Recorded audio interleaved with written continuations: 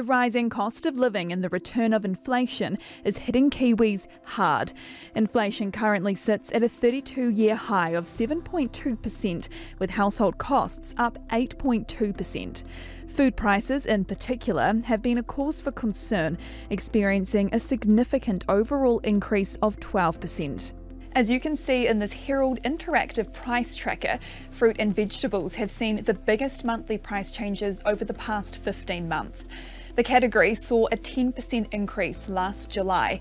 There were slight reductions in September, October and November, but prices shot up again with a 5.6% hike in February. On the contrary, prices of ready-to-eat food have remained relatively stable, with the least amount of change. Food prices among the rising cost of housing, rent and public transport have forced many Kiwis to alter their lifestyles.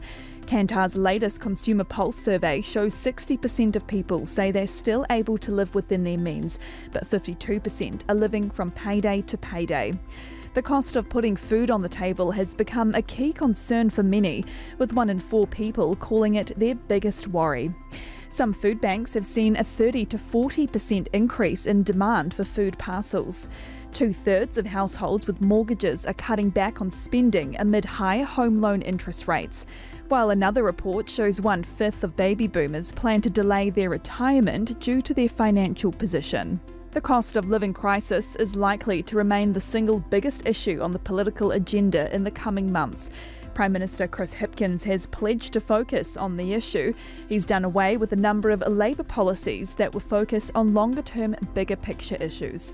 But it could be some time before Kiwi sees significant changes as the country continues to navigate a tricky economic storm.